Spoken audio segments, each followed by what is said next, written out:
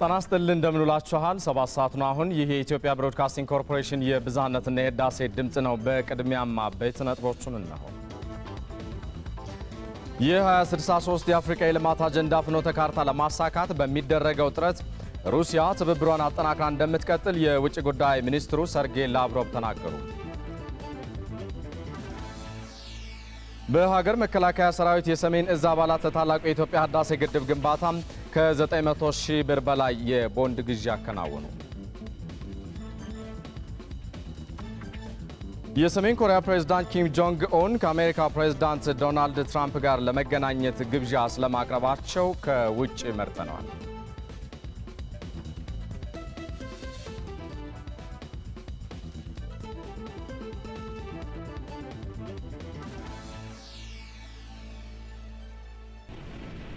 ከሰዓቱ ዜናዎች ጋር ሰለሞን ኃይለ ኢየሱስ ነኝ አብራችሁኝ ቆዩ ቀዳሚ ወደ ሆነው ዜና አልፋለሁ ሩሲያ የአፍሪካ ህብረት ያዘጋጀውን የ2063 አህጉራዊ የልማት አጀንዳ ፍኖተ ካርታ ለማሳካት በሚደረገው ጥረት ትብብሯን አጠናክራ እንደምትቀጥል የሩሲያ ውጭ ጉዳይ ሚኒስትር ሰርጌይ ላቭሮቭ ተናገሩ የውጭ ጉዳይ ሚኒስትሩ ከአፍሪካ ህብረት ኮሚሽን ሊቀመንበር ሙሳ ፋኪ መሐማት ጋር ውይይት አካሂደዋል ላቭሮቭ አፍሪካን በተባበሩት መንግስታት ድርጅት የጸጥታው ምክር ቤት ያላትን ውክልና በመጠቀም የምታስተላልፈውን ውሳኔ በመደገፍ አጋርነቷን እንደምትገልጽ ተናግረዋል የአፍሪካ ህብረት ኮሚሽን ሊቀመንበር ሙሳ ፋኪ መሐማት የአፍሪካ ሩሲያ ታሪካዊ ግንኙነትን በማጠናከር ረገድ አፍሪካ ከሰላምና ደህንነት ባለፈ በአማራጭ የኢንቨስትመንት ዘርፎች ላይ ከሩሲያ ጋር ለመስራት መዘጋጀቷን ገልጸዋል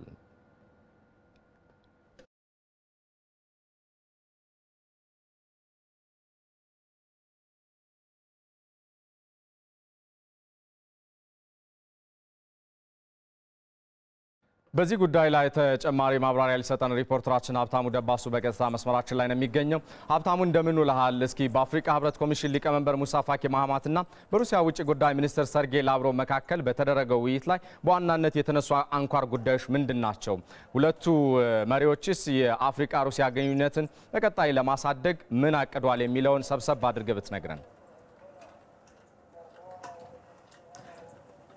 በሩሲያ ፌዴሬሽን የውጭ ጉዳይ ሚኒስትር የተመራው የቡድን ትናንትና ነው እንግዲህ ወደ ኢትዮጵያ ውስጥ የገባው በዋናነት በአፍሪካ ህብረት ኮሚሽን ዛሬ ውይይት የተደረገው በአፍሪካ አህጉርና በሩሲያ መካከል ሰላምና ደህንነትን በማረጋገጥ በአህጉሩ ለሚፈጠሩ ግጭቶችን ሰላማዊ በሆነ መንገድ እንዴት መፍታት እንደሚቻልና በተለይም ከዚህ በፊት በ2014 እንደ አውሮፓውያን አቆጣጠር በአፍሪካና በሩሲያ መካከል አንድ የተፈረመ ስምምነት አለ ይህ ስምምነት ምንድነው ሩሲያ በአፍሪካ ያላትን ግንኙነት ለማጠናከር ነው በቀድሞ የአፍሪካ ህብረት ኮሚሽን ሊቀመንበር የነበሩት በዶክተር ዲላሚኒ ዙማ አማካኝነት ነው 2014 ላይ የተፈረመው የነበረው በኋላም በ2016 ዶክተር ዲላሚኒ ዙማ ይፋዊ ጉብኝት አድርገዋል በ2016 እንደ አውሮፓውያን አቆጣጠር ይህ ስምምነት አፍሪካን ቢዝነስ ኢኒሺየቲቭ ይሰኛል በተለይ በሩሲያ በአፍሪካ የኢኮኖሚ አማራጮች ላይ ቀጥተኛ የሆነ ተሳትፎ እንድታደርግ ሁኔታዎችን ለማመቻቸት ነው ከአፍሪካ አህጉር ከሚገኙት ሀገራት መካከል ኢትዮጵያ ቀዳሚዋ ናት ከሩሲያ ጋር ጠንካራ የሆነ ዲፕሎማሲያዊና የውጭ ግንኙነት በመመስረት የምትታወቃለች 120 ዓመታትን አስቆጥራለች በተለይ በኢትዮጵያ ውስጥ የመንግስታት ለመንግስታት ግንኙነት ሳይሆን በኢትዮጵያና በሩሲያ መካከል ያለው የህዝብ ለህዝብ ግንኙነት ነው በርካታ ኢትዮጵያውያን ለትምህርት ወደ ሩሲያ በመሄድ የከፍተኛ ትምህርታቸውን ይከታተሉ ነበር በአጠቃላይ በአፍሪካ አህጉር እየተከናወነ የሚገኘውን የ2063 የልማት አጀንዳ እውን ለማድረግ በተለይ የወጣቶችን የህብረተሰብ ክፍል እንደገና በስራ ውስጥ ለማሳተፍ ሰፊ ስራ መሰራት እንዳለበት ነው ከላቭሮቭ ጋር ውይይት የተደረገው በአጠቃላይ እንዲሁም የሽብርተኝነትን በተለይ ለመከላከል እንዲሁም በአፍሪካ ህብረት በተባበሩት መንግስታት ድርጅት የጸጥታው ምክር ቤት የአፍሪካ ያላትን ሚና በመደገፍ በኩልም አጠቃላይ ግንኙነቱን በማሻሻል በኩል ነው ውይይቶች የተካሄዱት አመሰግናለሁ ዜናዎቻችን ይቀጥላሉ ምንም አይነት ዋጋ ለማይተመንለት ሰላም ሁሉም ቅድሚያ ሊሰጠው እንደሚገባ ኢቢሲ ያነጋገራቸው የሐዋሳ ከተማ ነዋሪዎች ተናገሩ ሪፖርተራችን በረከት ዳመነም አስተያየቶቹን እንደሚከተለው አሰባስቧቸዋል የሰላም ዋጋ ከሁሉም በላይ ነው ከሁሉም በላይ ነው ስንል ምንድነው ማንኛውም ሰው ለመኖር ነግዶም ሆነ የመንግስት ሰራተኛ ሆኖ ሌላም ሰርቶ ለመኖር በመጀመሪያ አላማውን ለማሳካት ሁሉም አላማ አለው ለዚህ ሰላም ወሳኝ ነው ዋና ነገራችን ሰላም ነው አንድ ሰው ገብቶ ወጥቶ ሲገባ የፈለገውን አድርጎ እንደፈለገ ሆኖ ሲሆን ሰላም ነው እንደፈለገ ሆነ ደስተኛ ወጥተ ገብተ በቃ ስትገባ ሰላም ለኔ በቃ ትልቅ ነገር እሱ ነው ስለ ሰላም ይሄ ነው ብዬ መዘርዘር አልችልም ለአንዲት ሀገር ህልውና ሰላም ወሳኝነት ነገር አለ ይሄ ሁሉ እንቅስቃሴ ቢደረገው ሰላም ሲኖር ነው ሰላም ማለት ለኔ ሁሉ ነገር ነው ሰላም ከሌለ ወጥቶ መግባት የለም መስራት የለም መንቀሳቀስም የለም እና ሰላም ስላለ ነው ወጥተን የምንገባው የምንሰራው እና ብዙዎችኛ ወጣቶችም ሆነ ትልቅ ሰዎች የምንኖረው በየዕለቱ እንቅስቃሴ ስለምንኖር ሰላም ባለበት ተንቀሳቅሰን ሰርተን በሰላም ወጥተን በሰላም እንገባለን ያ ከሌለ ግን በየቤታችን ሆነን ምንም እናደርገው ነገር የለም ሰላም ባለበት ነው የምንንቀሳቀሰው ያስቸኳይ ጊዜ አዋጁ በአሁኑ ሰዓት በተለይ እንደኛ ክልል ሳይሆን እንደሌላው ክልል በጣም አስፈላጊ ነው እንደምንሰማው ይሄ አስቸኳይ አዋጅ ከሌለ ወደ ባሰ ብጥብጥና ለኑሮ ሳይሆን እንደ ሀገርም ሊያሰጋ የሚችል ችግር ሊፈጠር ይችላል ብዬ ሰጋለሁ አዋጁ መታወጁ ለኔ አስፈላጊ ነው ብዬ አስባለሁ አዋጁ ስለታወጀ ነው እኛም ገብተን እንዲሸምተን መውጣት የምንችለው ያው ሰሞኑን በተከሰተው ነገር ያው ትንሽ ፍርሃት ነበረ ግን ያው እዚህ አካባቢ እግዚአብሔር ይመስገን ሰላም ነው መንገዱ ሰላም አይደለም ከመጠራጠሩ የተነሳ ወደ መንገድ ለመጓዝ የወጡ ሰዎች ትራንስፖርት ከፍሎ የሚወዱ ኢኮኖሚ የሌላቸው ማሉ ግን ያንን ጊዜ እዚህ በአጋጣሚ ለስራ ጉዳይ በመጡበት ሳይመለሱ የቀሩበት ሁኔታ አለ እየሄዱ ከመንገድ የተመለሱበት ሁኔታ አለና ሰላም ሆኖ አስቸኳይ ጊዜ አዋጅ ከወጣ በኋላ ሰው በሰላም እየተንቀሳቀሰ ነው ያለው ከኢቢሲ በቀጥታ እየተላለፈላችሁ የሚገኘው ዜናችን እንደቀጠለ ነው። የአስቸኳይ ጊዜ አዋጅ አፈጻጸም መርማሪ ቦርድ ስራውን በይፋ መጀመሩን በትናንትናው ዕለት አስታውቋል።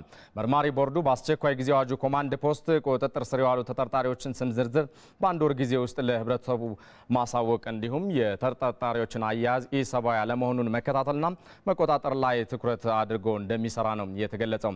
በዚህ ጉዳይ ላይ ተጨማሪ ማብራሪያ እንዲሰጡን የቦርዱ ሰብሳቢ አቶ ታደሰ ሆርዶፋ እዚህ ስቱዲዮ ጋብዘናቸዋል። ከሳቸው ጋር ቆይታ አደርጋለሁ። ለጊዜው ታመሰግናለሁ።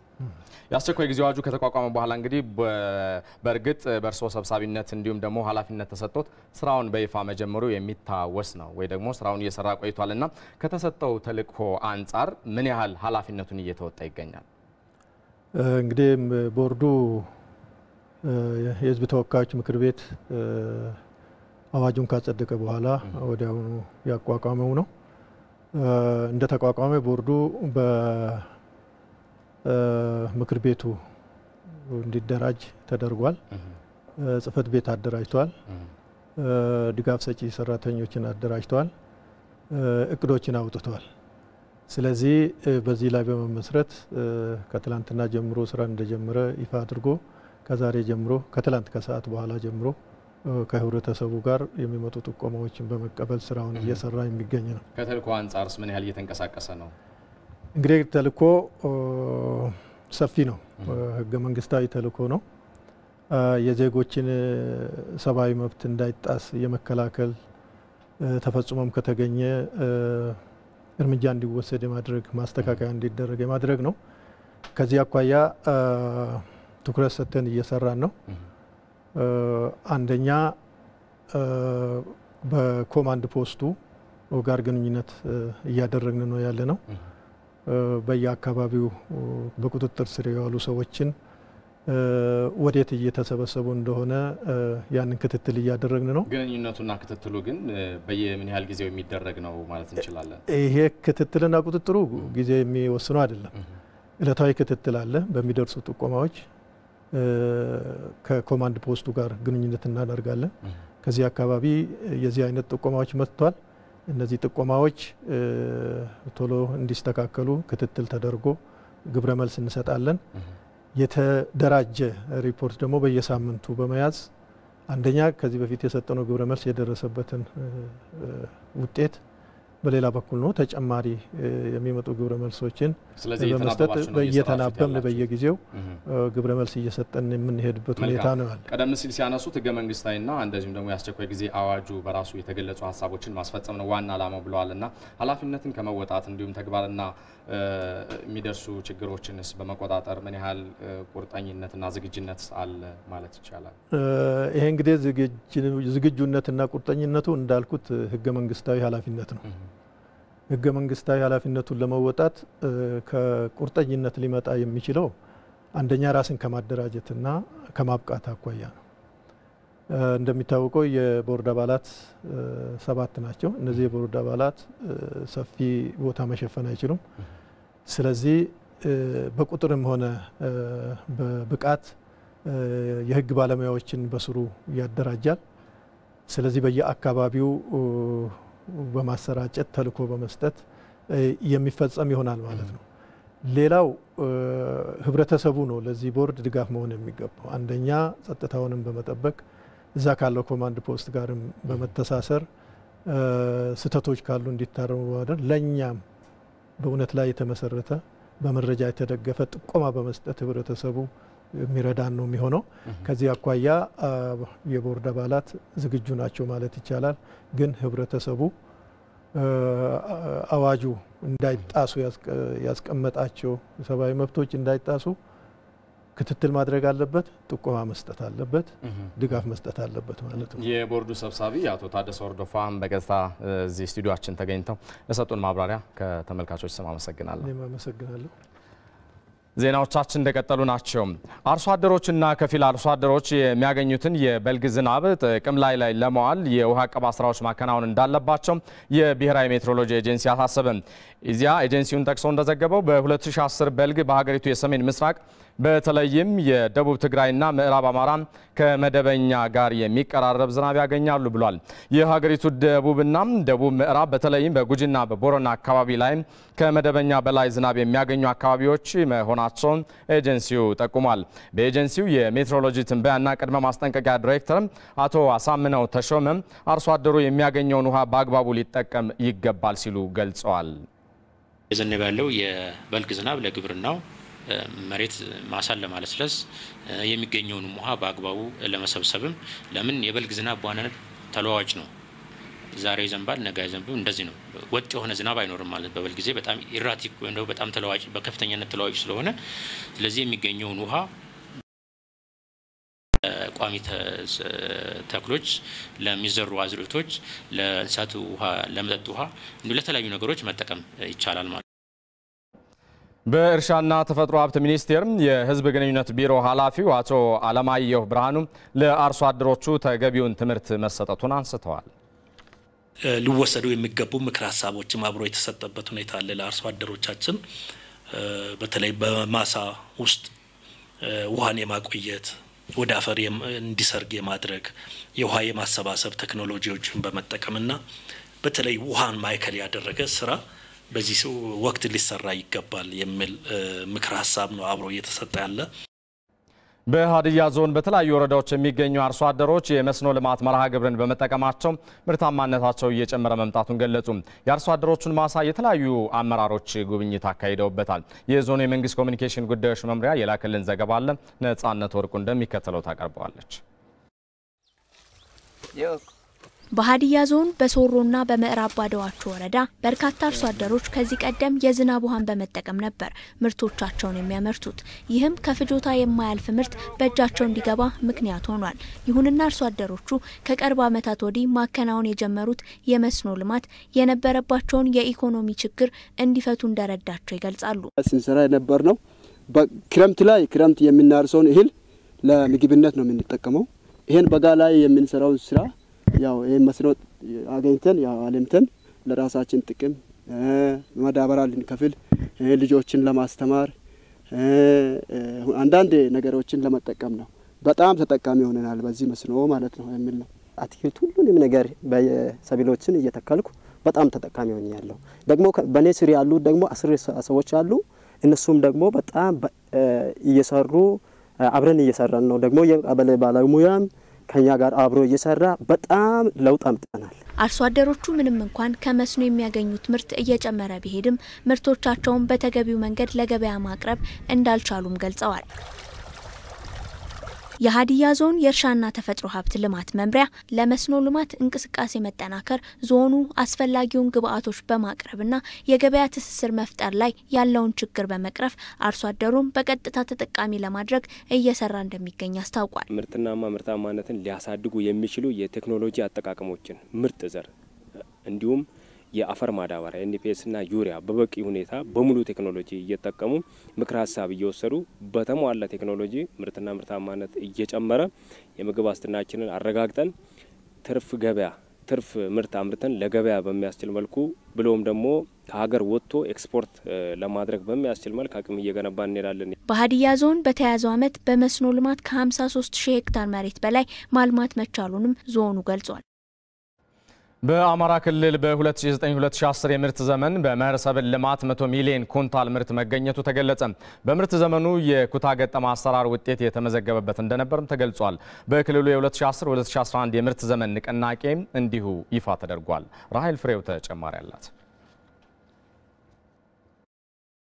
በአማራ ብሔራዊ ክልላዊ መንግስት ምክር ቤት አዳራሽ እየተካሄደ የሚገኘው የመኸር ሰብል ንቅናቄ መድረክ እንግዲህ 2009-2010 የምርት ዘመንን የሚገመገምበትና 2010-2011 የምርት ዘመን ዝግጅቶች የሚተዋወቁበት መድረክ ነው። በአማራ ክልል ከመደበኛ የሰብል ልማት ባሻገር በመኸር የሰብል ልማት የሀገሪቱን 1/3 ድርሻ የሚሸፍን ምርት ይመረታል። ይህም ክልሉ በግብርናው ዘርፍ ያለውን ድርሻ ጉልህነት የሚያሳይ ነው። ባለፈው 2009-2010 ምርት ዘመን 100 ሚሊዮን ኩንታል ምርት የተገኘበት ሲሆን በተለይም በዘመኑ በስፋት በተተገበረው ተመሳሳይ ሰብሎችን በኩታ ገጠም የማምረት ስራ 1.09 ሚሊዮን ሄክታር መሬት ለምቷል። ባለፈው ዓመት የሰብል ልማት ስራ የምርት ጭማሪ ከማምጣት አንፃር ያሰራር ለውጥም ከማምጣት አንፃር ከፍተኛ ጭማሪ ታየበት ነው። በተለይ የክላስተር አሰራርን ተግባራዊ ከማድረግ አንፃር በአርሶ አደሩም የእውቀት ሽግግር ከማምጣት አንፃር ለባለሙያውም ድጋፍ ከማድረግ አንፃር ከፍተኛ ጠቀሜታ አለው። አንድ አካባቢ ላይ የተሻለ ምርታማነት ያለውን ሰብል መርጦ እንዲዘራና ምርታማነት እንዲያድግ ከፍተኛ አስተዋጽኦ አለው። በክልሉ የመኸር ሰብል በኩታ ገጠም የሚለሙ ምርቶች መካከል ዋና የሚባሉት ሰብሎች እንደ ቦሎቄ፣ ጤፍ፣ ሰሊጥ የመሳሰሉ በጥራት ተመርተው ከሀገር ውስጥ አልፈው ለውጭ ገበያ የሚቀርቡ ምርቶች እንደመሆናቸው አሁንም ሊፈቱ የሚገባቸው ችግሮች እንዳሉ በመድረኩ ተነስቷል። ጤፍ በመስመር መዝሪያ ቴክኖሎጂ ካለመኖሩ ጋር ክፍተቶች አሉ። አርሶ አደሩን አሁን ጥሩ የሆነ ድጋፍ ለመስጠት ቴክኖሎጂዎች መኖር አለባቸው። በተለይ በመስመር መዝሪያ ማሽኖች፣ የመሰብሰቢያ ማሽኖች መኖር መቻል አለባቸው። እነሱ አሁን ክፍተት አለ። መሰብሰቢያ ማሽን አሁን የጤፍ አጨጃ ማሽን ክፍተት አለ። ያው ቴክኖሎጂውም ስላልመጣ እሱን እየተጠቀምን አይደለም። ይሄ ብቻ አይደለም። በተለይ በሚወቃበት ሰዓትም የመውቂያ ማሽኖች አሉ። እነዚህ አሁን ቢሟሉ በተለይ በርካታ የሆነ ውጤት ማስመዝገብ የሚቻልበት ሁኔታ ነው ያለው። በክልሉ በግብርናው ዘርፍ በተለይም በመኸር ሰብል ልማት 4.4 ሚሊዮን ሄክታር መሬት ይለማል። ለኤቢሲ ራሄል ፍሬው ባህር ዳር።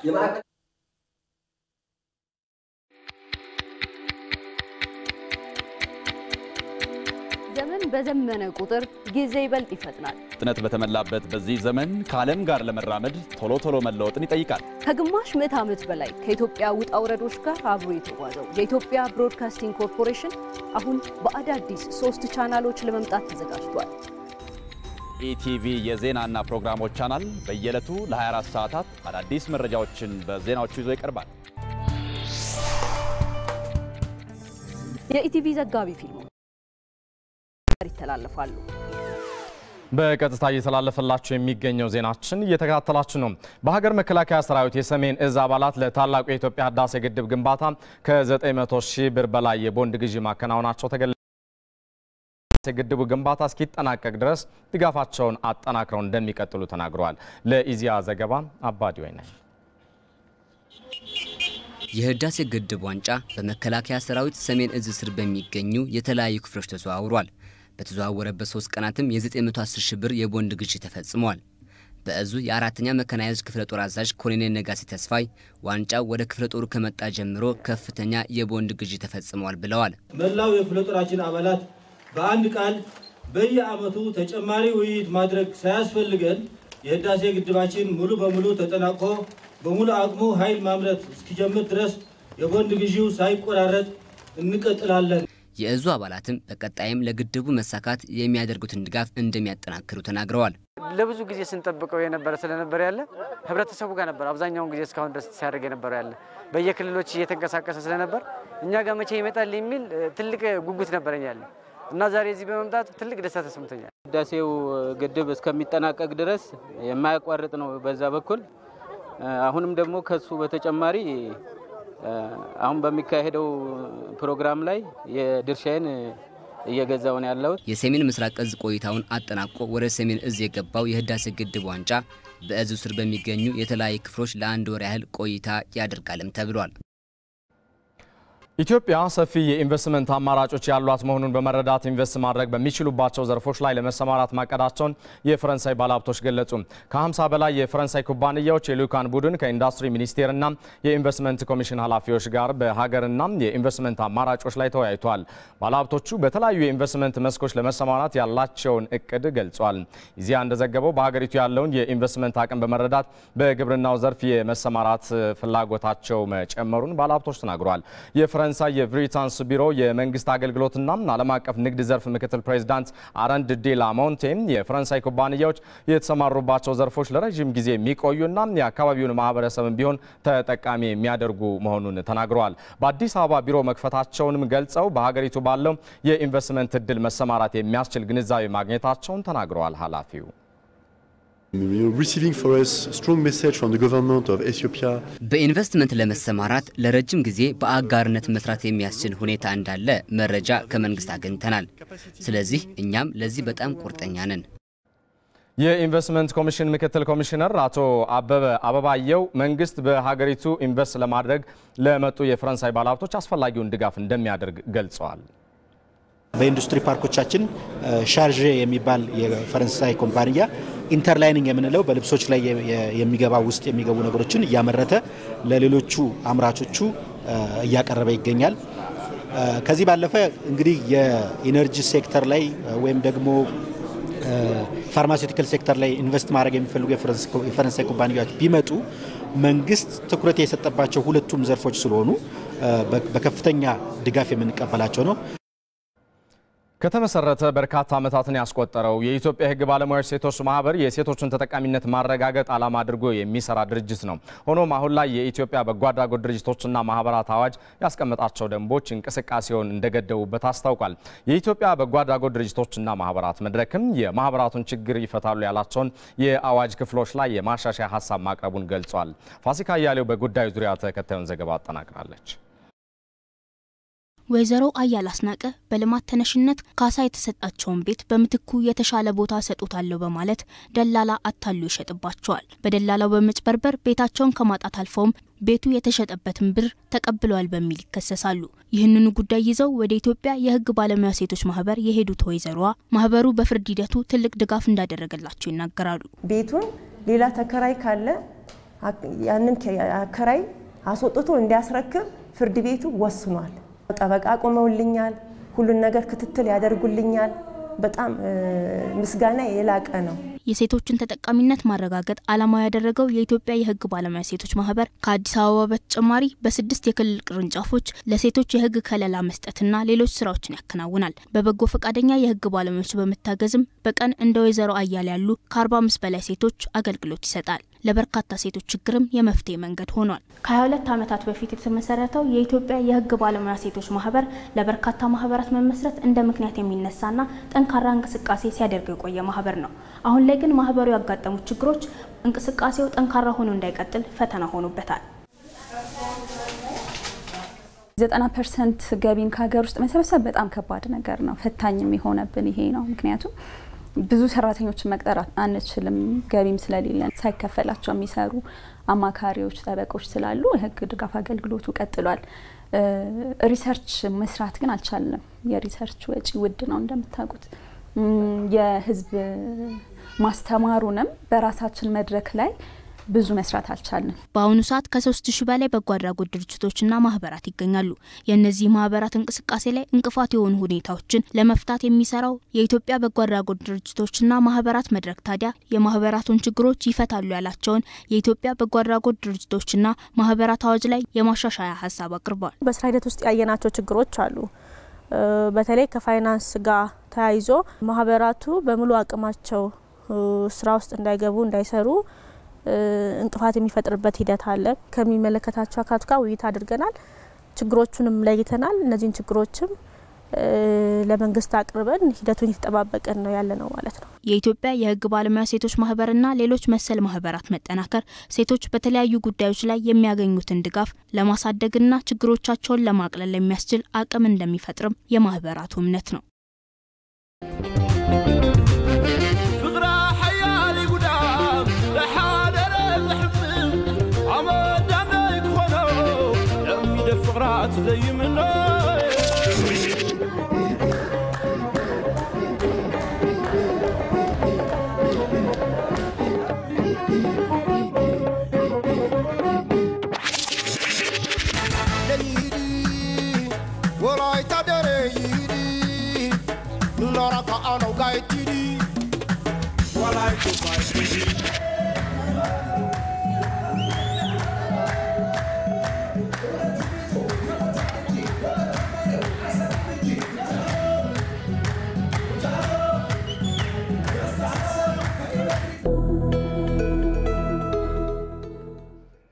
ይህ ዜና በቀጥታ የሚተላለፍላችሁ ከኢቢሲ ነው። የሰሜን ኮሪያ ፕሬዝዳንት ኪም ጆንግ ኡን ከአሜሪካ ፕሬዝዳንት ዶናልድ ትራምፕ ጋር ለመገናኘት ግብዣ አቀረቡ። ይህ ታሪካዊ ነው የተባለለት ውይይትም በግንቦት ወር እንደሚደረግ ነው መልእክቱን ለፕሬዝዳንቱ ያደረሱት የሰሜን ኮሪያ ባለስልጣናት የገለጹት። የደቡብ ኮሪያ ፕሬዝዳንት ሙን ጄኢን የሚደረገው ውይይት ለዘላቂ ሰላም ማስፈን መሰረት የሚጥል ነው ብለዋል። እንደ ቢቢሲ ዘገባ ኪም ጆንግ ኡን በመልእክታቸው ኒውክሌር ማበልጸግ ለማቆም ቁርጠኛ መሆናቸውን መግለጻቸውን የሰሜን ኮሪያ ብሔራዊ የደህንነት አማካሪ ቹንግ ኡ ያንግ ተናግረዋል። He understands that the routine joint military exercises ፕሬዝዳንት ትራምፕ የሁለቱ ሀገራት ወታደሮች የሚያደርጉት የጋራ ልምምድ መቀጠል እንዳለበት አምነዋል። በተቻለ ፍጥነትም ከፕሬዝዳንት ኪም ጆንግ ኡን ጋር ለመገናኘት ያላቸውን ፍላጎትም ገልጸዋል። ሩሲያ በዚምባብዌ የፕላቲኒየም ማጣሪያን ለማስፋፋት እቅድ እንዳላት አስታወቀች። አልጀዚራ ዘግቦታል። ሜሮን በረዳ እንደሚከተለው ታቀርበዋለች። ሩሲያ በአፍሪካ ሀገራት እያከናወነቻቸው ካሉ የኢንቨስትመንት ፕሮጀክቶች መካከል በዚምባብዌ የሚገኘው የፕላቲኒየም ማጣሪያ አንዱ ነው። እንደ አውሮፓውያን አቆጣጠር በ1980 የጀመረችውን ይህን የኢንቨስትመንት ዘርፍ 4 ቢሊዮን ዶላር ወጪ በማድረግ ለማሳደግም ከ4 ዓመታት በፊት በሰርጌይ ላቭሮቭ የተመራ ልዑካን ቡድን በዚምባብዌ ምክክር አድርጎ የነበረ ቢሆንም ሳይሳካ ቀርቶ ነበር።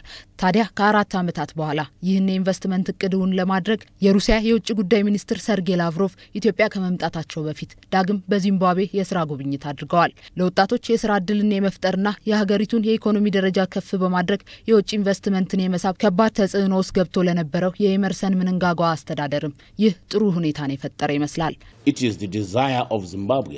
ይህ በቴክኖሎጂ ተጠቃሚ የመሆን ፍላጎት የሁሉም ዚምባብዌያን እቅድ ነው። ሩሲያም በዚህ ጥሩ ተወዳዳሪ ናት። ስለዚህ የኢኮኖሚ አቅማችንን ለማሳደግ ይህ ጥሩ አማራጭ ነው። ከ20 ዓመታት በፊት በዚምባብዌ አለ በተባለው የሰብአዊ መብት ጥሰት ምክንያት በርካታ የአውሮፓ ሀገራቶች በሀገሪቱ ያለውን የግብርና ኢንቨስትመንትና የመሳሪያ ሽያጮችን ማቆማቸው ይታወሳል። ሩሲያም አሁን በሀገሪቱ ለምታደርገው ኢንቨስትመንት ይህ ጉዳይ እርሷን እንደማያሳስባት አስታውቃለች። እንደ አልጀዚራ ዘገባ ደግሞ ከሌሎች ሀገራት ባነሰ መልኩ በአፍሪካ የንግድና ኢንቨስትመንት አናሳ ተሳትፎ የነበራት ሩሲያ በሌሎች ሀገራት የተጣለባት ማዕቀብ ፊቷን ወደ አፍሪካ እንድታዞር አስገድዷታል። ያም ሆነ ይህ ግን ቻይናና ሌሎች የአውሮፓ ሀገራት ተቆጣጥረውት ወደ ነበረው የአፍሪካ ኢንቨስትመንት ሩሲያ ከባድ ውድድር ለማድረግ ተቀላቅላለች። ዜናው በቃ። ሰለሞን ኃይለ ኢየሱስ ነኝ። ስለተከታተላችሁ እናመሰግናለን። በያላችሁበት በሰላም ዋሉ።